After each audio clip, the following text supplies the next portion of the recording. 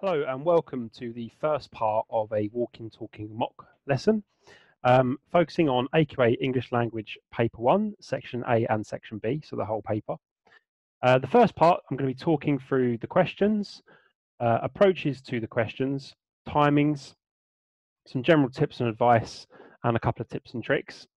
And in the second part, or part 2, that will be coming later, I'll be going through each question, going through some model examples, and some pitfalls that you may have fallen into when attempting the exam paper. So just to summarise, this has been really good practice for your AQA English Language Paper 1. As I go through the video, what you should do is you should pause after I've spoken through the intro to each question and allocate the time recommended to attempt the question. Now, obviously, as it is a practice, it depends how accurate you want this practice to be. You can spend obviously more time than that allocated if you just want to give your absolute best attempt at each question, regardless of the time that's allowed for you. Or if you want to be really strict with yourself, be really tight on the time, and if you go over, stop, go on to the next question. But obviously, once you've finished answering the question, or you've had the time, resume the video and then carry on to the next question. So, AQA English Language Paper 1, we're just going to start with a brief overview. So, the paper is worth approximately 50% of the marks overall, completely equal with paper 2. And they're nigh on identical in terms of the layout and the structure. The only difference is one is fiction. The second paper is focused on 2 non-fiction extracts.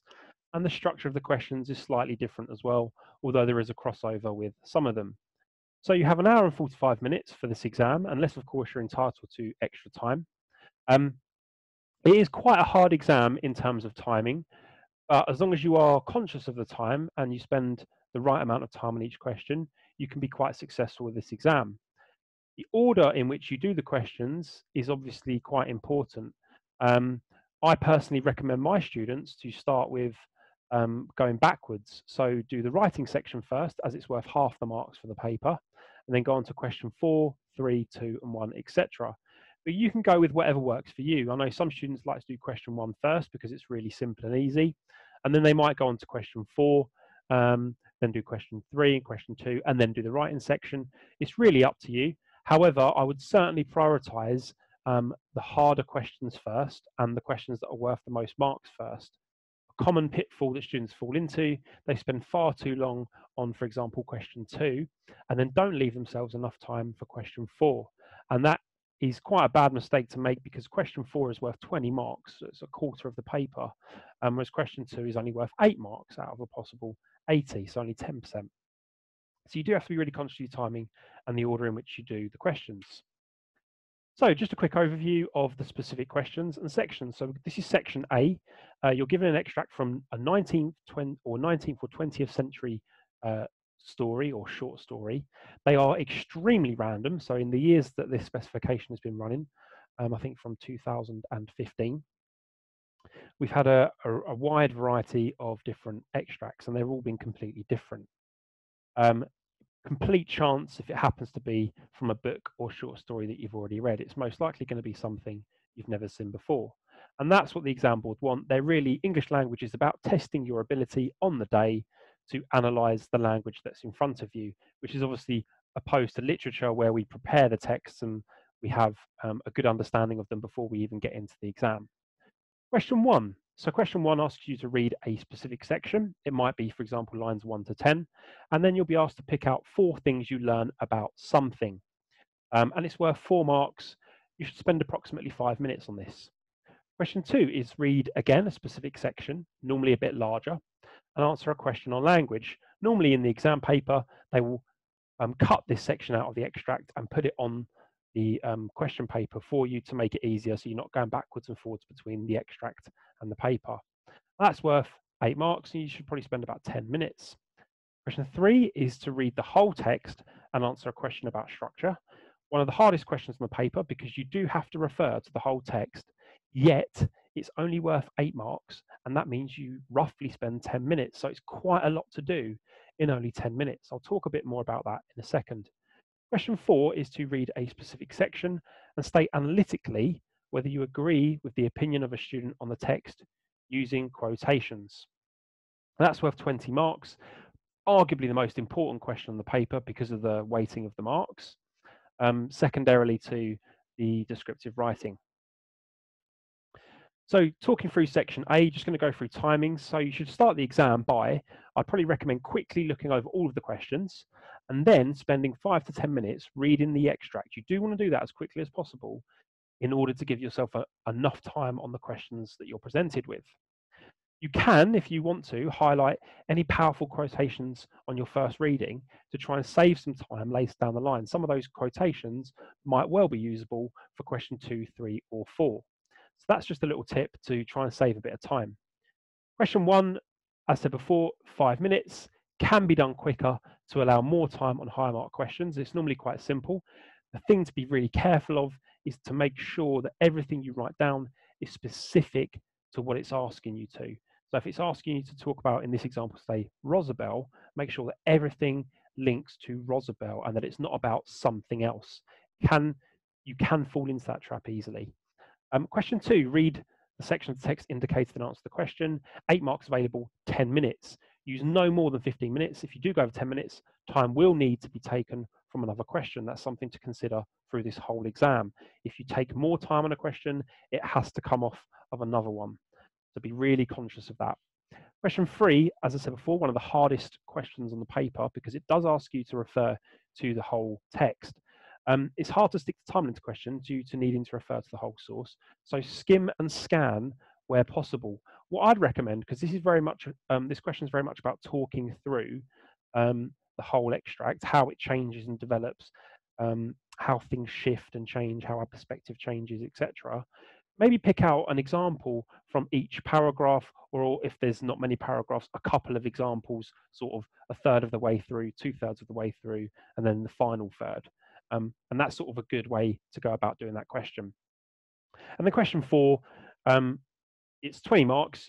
It's focused on a section, but it tends to be roughly a half of the whole extract, so over the first half or the second half, or the middle section. 20 to 25 minutes. It's the most important question in section A because of the marks available. So make sure you prioritize this question. It's why I've color coded them in terms of importance. So red being the most important, etc. Moving on. So big, but simple piece of advice here. Always remember to read the question carefully. I mentioned the importance of it for question 1, but it's important for all of the questions. Exams are quite simple if you think about them in simple terms. Read the question that's being asked of you and you're answering the question. Sometimes all the strategies that we're taught can cloud our sort of thinking when we're doing these exams, and we forget to focus on the most essential thing, which is to answer the question that we're being asked. Okay, so today's paper is from the 2017 June series. It's AQA English Language Paper 1. This is what the front of the paper will look like when you attempt it. Now, obviously, in your actual exam, the school will guide you through this, but do make sure that you put your centre number, candidate number, surname, forename, etc. They all need to be filled in appropriately. And just read the instructions in that time you have before the exam starts carefully, just to make sure you're doing everything you need to do, that you've got the right pen, that you're not writing your answers outside of the sections they're asking you to do. It tells you the marks that are available, etc. And it has some advice at the bottom there. It says you're advised to spend about 15 minutes reading through the source. That's 15 minutes total. So that doesn't mean 15 minutes at the start. Read it quickly at the start. And then the other reading time is when you come to each question individually. And that last bit of advice is actually really important. Leave enough time to check your answers, especially important your descriptive writing or question 5 option. That one you have to proofread your work because that gives you the opportunity to improve sections of it, add words in that make it sound more powerful, check your punctuation, so on and so forth. So many students I've taught over the years do not do that, and I cannot emphasize how important that is to proofread. So the section B, you've got roughly 50 minutes. I mean, write for between 35 and 40 minutes, and the rest of the time should be proofreading and improving what you have written. Okay, it's very much quality over the quantity. Don't write 5 pages of drivel that gets very boring as it goes on. Much rather have 2 fantastically written pages, even if there's bits scribbled out and words added in. That's going to be far more beneficial to you. Okay, so you should now spend 10 minutes reading through the extract, which I'm going to pop onto now.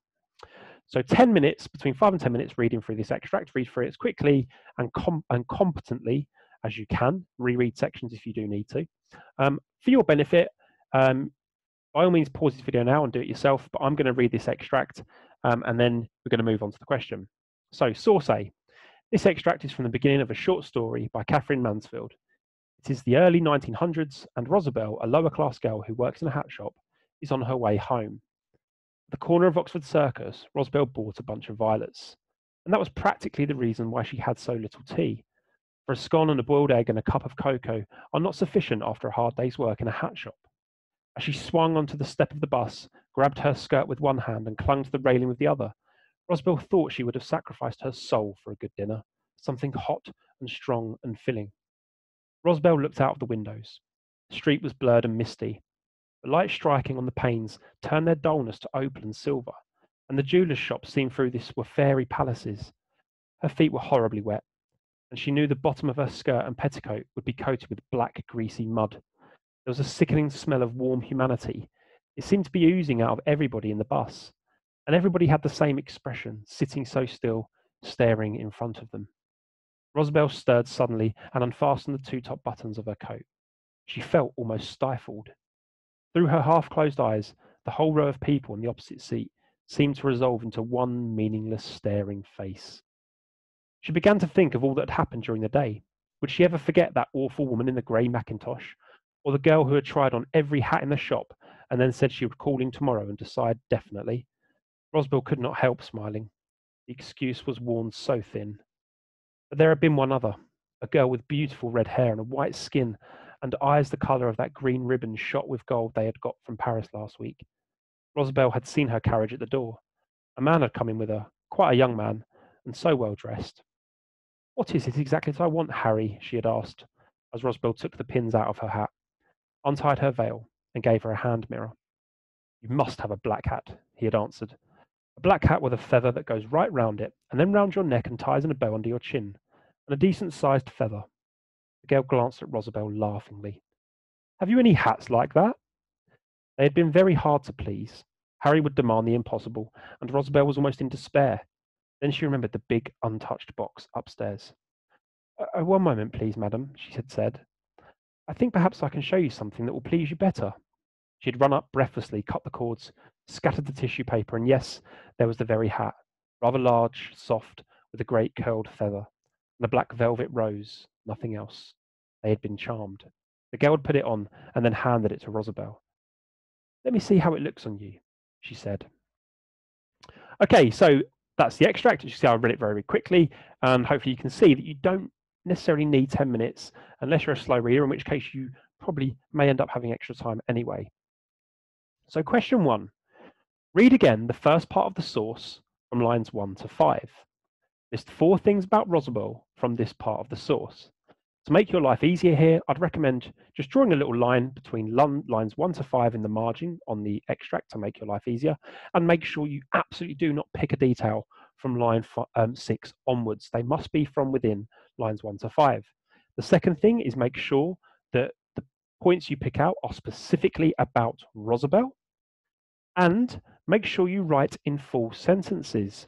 You can be awarded multiple marks on one line. So say, for example, on line 1 of your answer booklet, you've actually included 2 details about Rosabelle in what you've written. You will be awarded marks for both. It is not 1 mark per line. And the second reason why you should make sure you don't just give a very simple 1 or 2 word answer is because if you're not specific that it's about Rosabelle, you may not necessarily be awarded a mark. So if you just say, for example, green hat, it doesn't really tell you anything about Rosabelle, and you're not going to be awarded a mark for it. So 4 marks, no more than 5 minutes.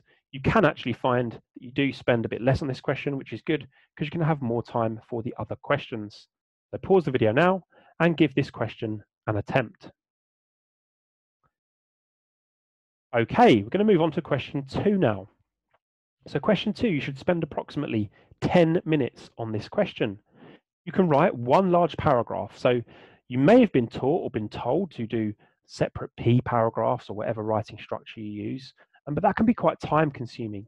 In fact, some of the best responses that I've marked over the years that I've taught this paper tend to have all of their answers or analysis in one large paragraph. That helps the students save time, but it also really helps them to connect their ideas together, which is going to get them towards the top end of the mark scheme. The really key thing is make sure you explain and expand on the effects of as many examples as possible.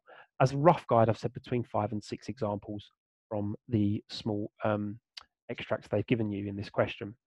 So what I mean by that is explain the effect of the words and phrases you've chosen out, or the language features, and then maybe expand on it. What else does it show?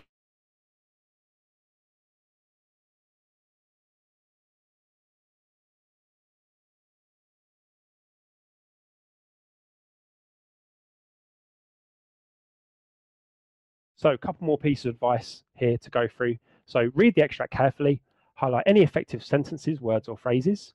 As you do that, think about why they have chosen these language devices and the effect on you as a reader. Choose 5 to 6 words or phrases you feel comfortable analysing, and make sure that you zoom in on connotations, alternative meanings, inferred and implicit ideas, so the hidden meanings and ideas within the phrases you've chosen out.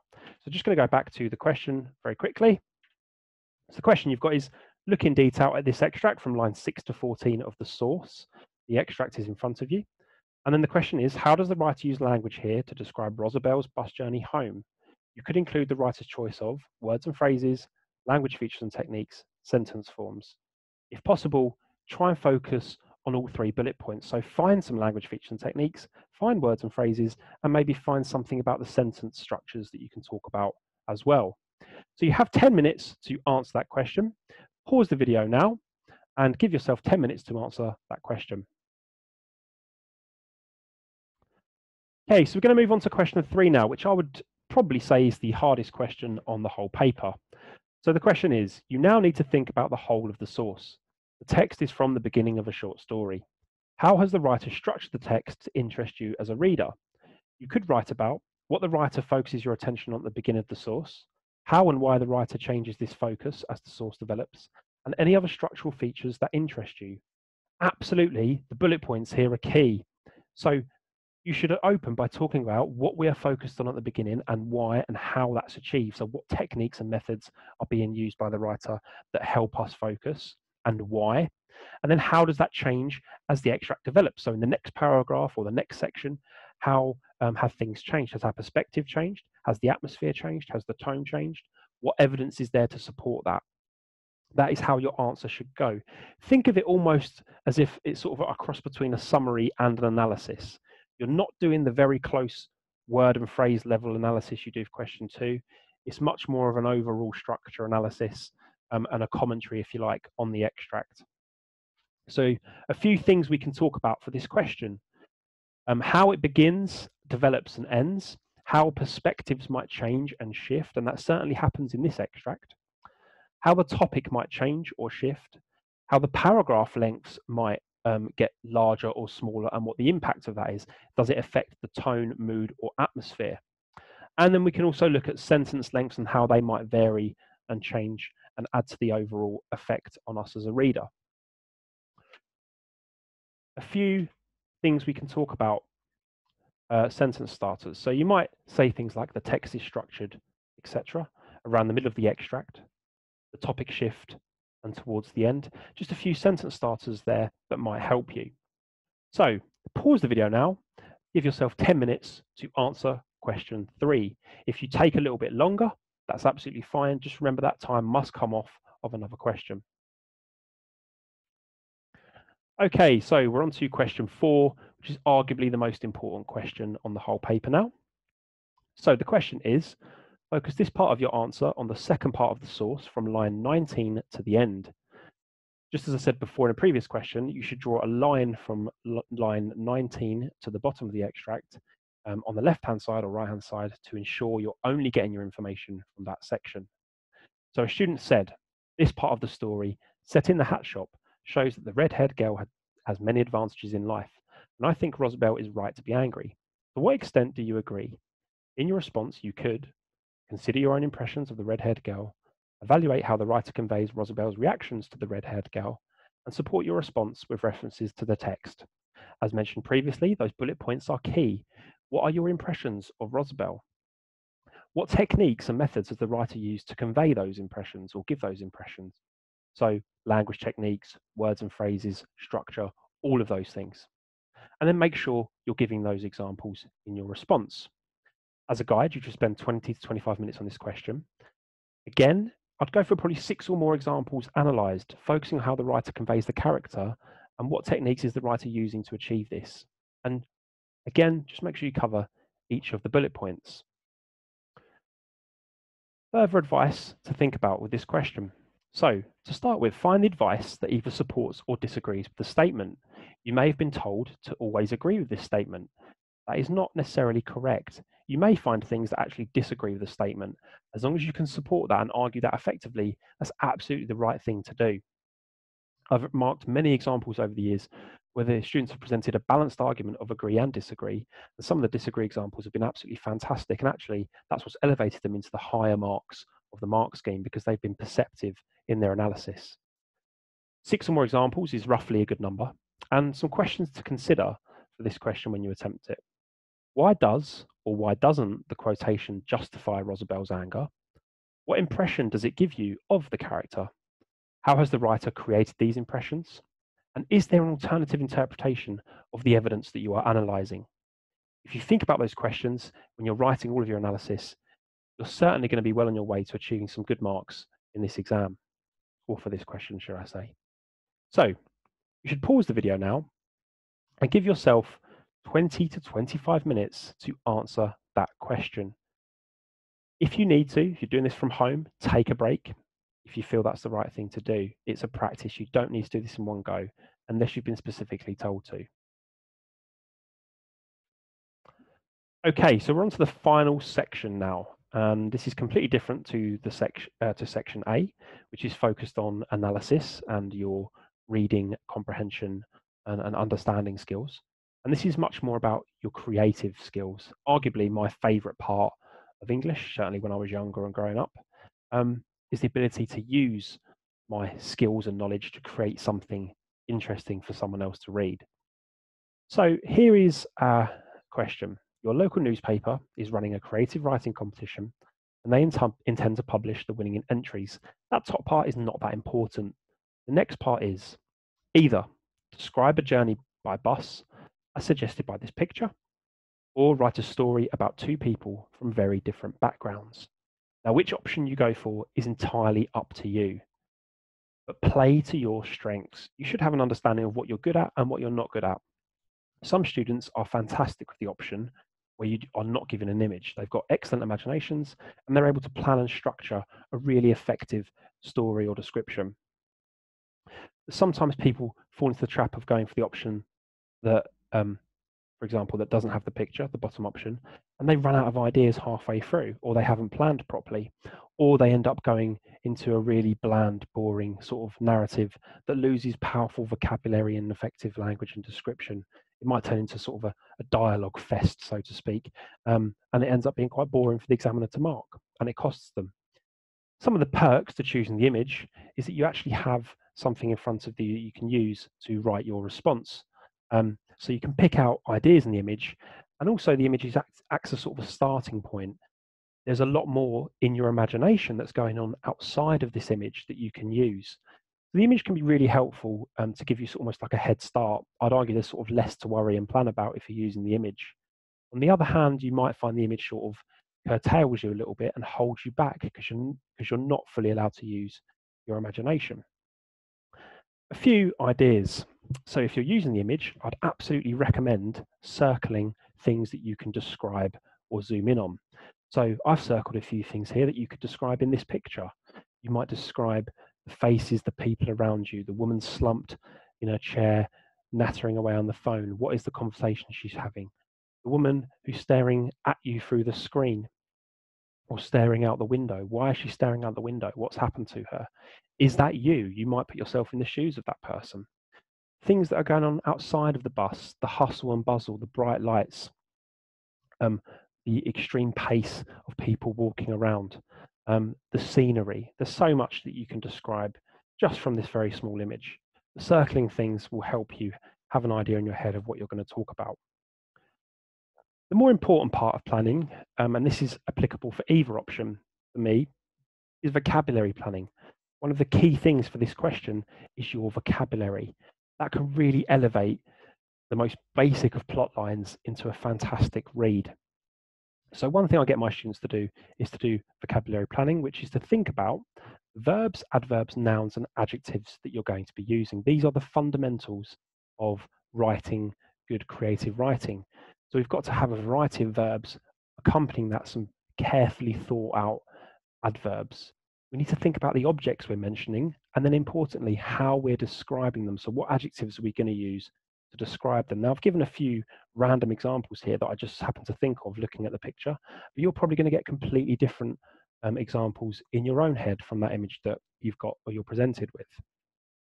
But writing these down before you start can just make you help you to think about the importance of your vocabulary and then to include it actually in your writing.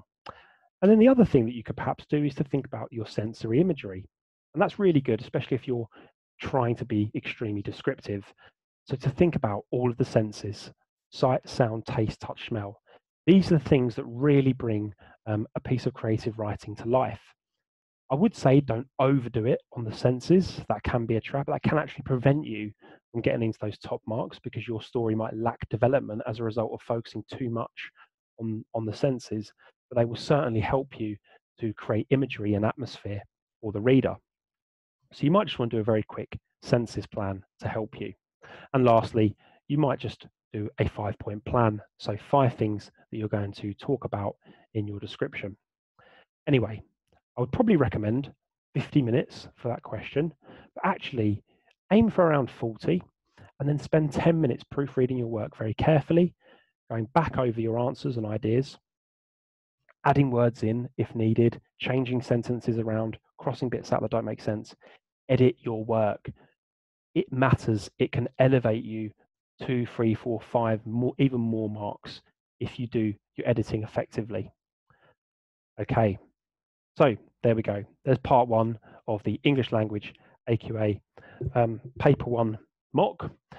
There will be a part 2 coming at some point, and that will be going through some of the examiner's reports and some perhaps model examples. Thank you for watching. I hope you found it useful.